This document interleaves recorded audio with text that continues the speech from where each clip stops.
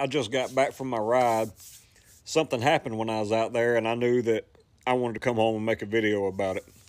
It's got to do with the motorcycle wave. The motorcycle wave, we all know it, keep two down, right? Some take it serious, some don't. I've probably just never gave much thought to it at all. I wave at everybody, regardless of make or model. Harleys, cruisers, sport bikes, don't matter, two down.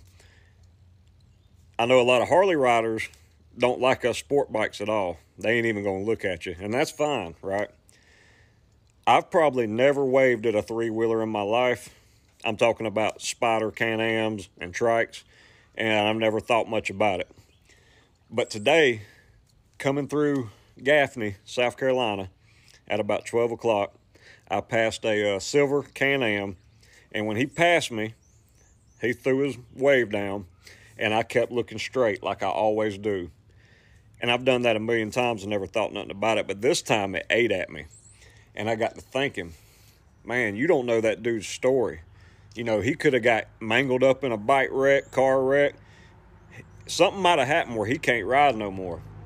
And then my thoughts went deeper, and I thought, or it's just none of your business. Maybe that's what he likes to ride. And who the hell do you think you are that you ain't got a wave back? Because the wave really does have serious implications.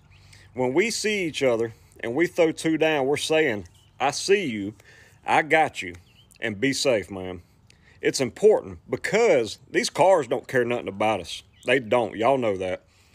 So that wave does have serious implications, whether you think so or not.